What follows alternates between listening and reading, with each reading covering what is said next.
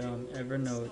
We're gonna do the review on EverNote right now. Usually when you first open up EverNote, it's gonna ask you to make an account, sign up, blah blah blah, all that stuff. So I already made my account, and once you do, when you make that account, that's where all your stuff is gonna be saved. Your text notes, your snapshot notes, your saved folder notes, and your audio notes. So let's start. Text note. Yeah, that's one thing bad about the application I noticed. I don't know why it needs to ask your location. I'm just gonna put okay. I mean, I really doubt they're gonna come to my house and track me down. Yeah, let's do the notes, whatever, right? Done. Save.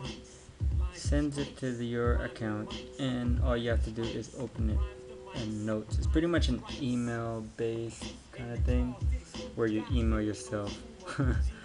Yeah. So yeah, pretty much it's not saved on the iPhone. So from what I know, it's not saved on the iPhone. So I'm pretty sure it doesn't save. It saves you memory. Snapshot note. Let's say you want to take a picture or something. So let's take a picture of.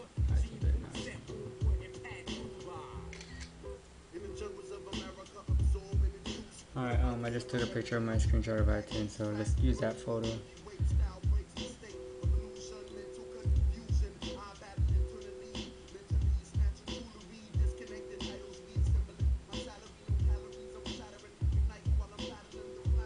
Yeah, so it's gonna ask you again your location again, and again. Yeah, you just send this, press save. I'm really not gonna even bother to save that because it's gonna take not even a minute, but still I'm not even gonna waste my time. All you have to do is press save and it'll send it to your little account and you got your notes saved. So I'm not gonna save this, I don't really care. Let's do the save photo note. I only have one picture right now on my phone that I took a picture with. I have a photo gallery, but it doesn't let you use that on EverNote. So you pick whatever picture you use that you took with your camera, and it's gonna send it to your account on EverNote. Audio note. So you want to make a voice recording. That's all you have to do. Like I plan on using the voice recording for like recording a song. I don't know what the title is. Like ask somebody I know, hey, do you know what song this is called? No. Or like if people that's lazy to type, this is the right thing for you. So yeah. See.